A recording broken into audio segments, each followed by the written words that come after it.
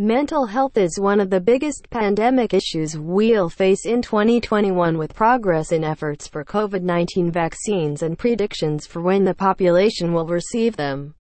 There seems to be a light at the end of the long, harrowing pandemic tunnel, as the physical risks are better managed with vaccines. However, what will likely still remain is the indelible impact of the pandemic weighing on the collective psyche. The physical aspects of the pandemic are really visible, said Lisa Carlson, the immediate past president of the American Public Health Association and an executive administrator at the Emory University School of Medicine in Atlanta. We have supply shortages and economic stress, fear of illness, all of our disrupted routines. But there's a real grief in all of that. We don't have a vaccine for our mental health like we do for our physical health, Carlson added. So, it will take longer to come out of those challenges, based on the mental struggles endured by so many this year. These are the issues mental health professionals anticipate coming to the fore in 2021. Burnout and sedentism. Life was stressful before the pandemic, but new challenges have contributed an additional toll. Virtual homeschooling, staying safe, financial hardships, teleworking, keeping up with new information and coping with sickness and death can make life feel like a never-ending game of whack-a-mole. Isolation, which can lead to loneliness, has hit people of all ages. Many children and adolescents have been missing out on opportunities important for social development. How you manage the stress is crucial to finding respite from the pandemic, Carlson said. And it comes back to the basics. Being safely outdoors and around trees, which Carlson thinks of as part of the public health team, can improve your overall health. When you can, take time to wind down and disconnect from the news, focusing on the basics to get sleep, to eat healthy meals, to move throughout the day. To spend time with pets and loved ones are going to be critically important, she added. Taking care of ourselves and each other should be everybody's focus as we go into 2021, when the pandemic sabotages sleep, since more time at home has meant more snoozing for some. The strange pandemic dreams people chattered about this year have greater opportunities to pop up, said Dr. Raj Dasgupta, a pulmonary and sleep doctor and an assistant professor of clinical medicine at Keck School of Medicine at the University of Southern California. Stress, trauma and new challenges are other factors that have led to sleep disturbances and disorders. People on the front lines of healthcare, those who witness death, and individuals who are stuck on cruise ships may experience post-traumatic stress that can lead to insomnia and nightmares. There are things that you see that are just etched in your mind, Dasgupta said. Lack of separation between work and home can mean irregular sleeping patterns. The pandemic really threw a curveball in our circadian rhythm, he added.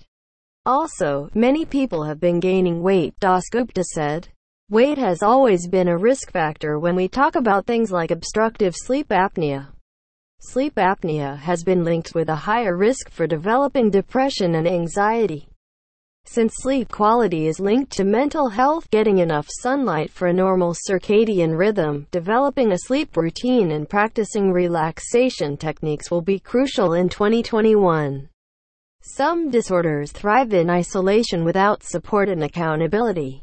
Some people's recovery from eating disorders and substance use disorders has hit a wall. The collective trauma people are experiencing contributes to increased anxiety, depression, and other mental health factors commonly associated with eating disorders, said Chelsea Cronin-Gold, the communications manager of the National Eating Disorders Association, via email.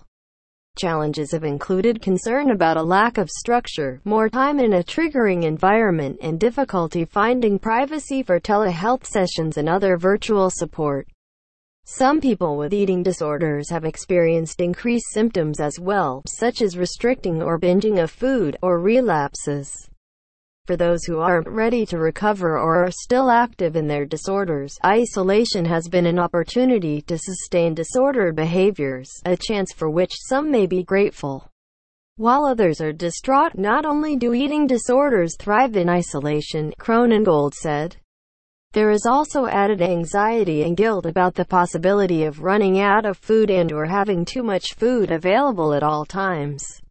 Drug relapses on opioids have spiked during the pandemic, and rates of substance use disorders could climb as the pandemic continues. We aren't experiencing these risks equally for many. Work is another source of mental challenge. People who can't shelter and work at home, can't avoid public transportation, or are unable to stock up on food may be taking an additional hit to their mental stability. Some of the fundamentals needed to support mental health are coupled with employment, Carlson said, so job loss can also mean losing your health insurance, child care, or paid sick leave. We were at risk before the pandemic, Carlson said. Communities of color are suffering even more. And there's a lot we don't know because there's a real lack of reporting of race statistics to help us really, truly understand the impact. Native American people's access to mental health services on reservations has further diminished, and things may not improve by the end of 2021. Jacques Gray said via email. Gray is the Associate Director of the Center for Rural Health at the University of North Dakota, where she is also a research associate professor. I know of one tribe where they have had multiple suicides between the ages of 20 to 40, Gray added. Leaving children to be raised by grandparents with no supports for counseling for the kids or help for the grandparents. Some studies have found a large increase in depression, particularly among Asians, said Dr. Tina Cheng, the chair of the University of Cincinnati's Department of Pediatrics and director of the Cincinnati Children's Research Foundation. Asian Americans and Chinese Americans have reported experiencing negative mental health symptoms due to pandemic-related racism. Pandemic-specific impacts on one's livelihood and well-being are expected to amplify the already declining mental health in U.S. society, said Jasmine Mina, an assistant professor of psychology at Bucknell University in Lewisburg, Pennsylvania. Frontline workers are another group for whom the pandemic is inescapable. Limited personal protective equipment, long workdays, sickness and deaths of patients and colleagues, exposure to COVID-19 and separation from home have worn down many healthcare professionals. Even outside of the pandemic, you're talking about a vulnerable population of people, said CNN chief medical correspondent Dr. Sanjay Gupta on CNN's television show, New Day. To come out of the challenges of mental health, we're gonna need to work together to do that, Carlson said. Many people who were gripped by anxiety and depression before the pandemic have experienced their levels of uncertainty, fear and anguish double or worse.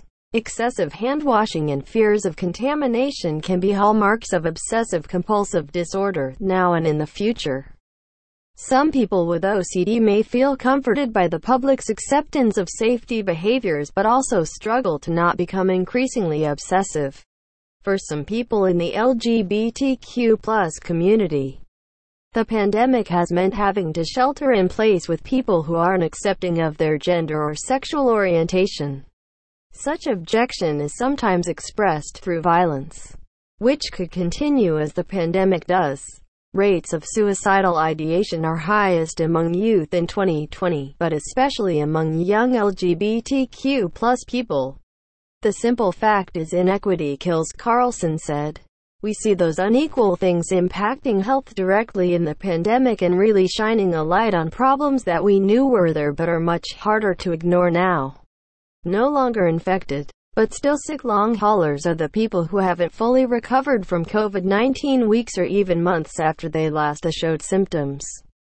In addition to the respiratory and neurological impacts some people experience long after they're no longer infected with coronavirus, mental effects have lasted as well. While concerns for psychological distress during the pandemic have mostly focused on anxiety and quarantine measures, one study said, a second wave of psychological morbidity due to viral illness may be imminent. People expect you to be sick for a certain amount of time and then you get better, Carlson said. These long haulers who have gone months of being sick are well beyond their own expectations or others' expectations of them. There's a real mental health challenge in that, she added. It's really going to cause struggle for them and for their loved ones, and for how they feel that other people feel about them. Silver linings of the pandemic. The mental burden of the pandemic has facilitated more honesty and empathy around mental health, which is key to dismantling the stigma that deters some individuals from seeking help.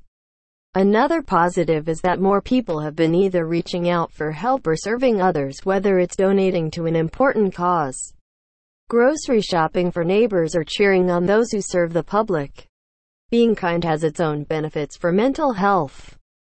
Some people have found solace in telehealth services, a growing trend in receiving care that can be easier and more accessible. And many are picking up hobbies and endeavors, including meditation, gardening, adopting pets, and baking bread, that could help make you feel better at times. There are definitely things here that are going to exacerbate each other, Carlson said. I really hope that above all, this is really the moment when we break down barriers to talking about mental health. Because I think the most important thing we can do, as professionals and in our families and in our communities, is to talk about it. Every time we talk about public health, we should talk about mental health. And every time we talk about COVID-19, we should talk about mental health.